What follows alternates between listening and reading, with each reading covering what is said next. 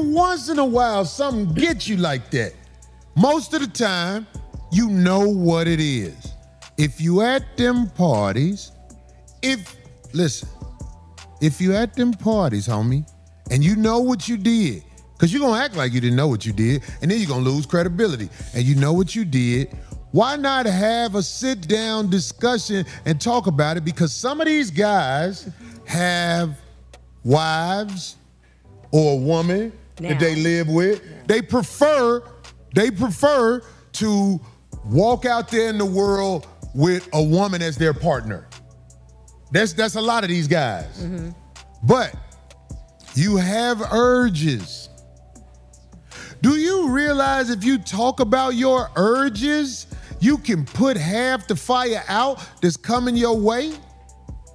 You don't have to get bust out by the media, by a videotape. You could say, yo, I know I'm the best basketball player in the world, but I went to the party. I be dunking on people. I wanted to get dunked in, that's all. I got dunked in.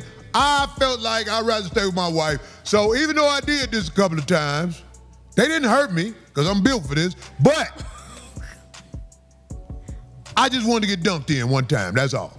Why not just say this instead of letting it come out on the shit? That's true, though. Yeah, I get I'm not a talented person, but I wanted to sacrifice my mere boo-booic band in the back.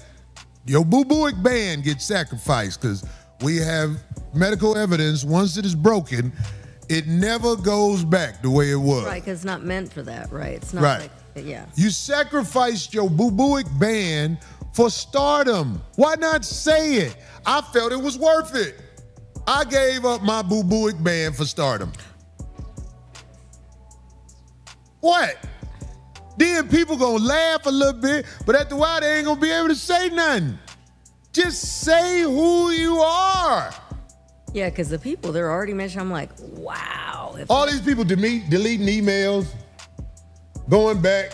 That shit don't never delete. It's in the game. Once you text it and press send, it's in the game.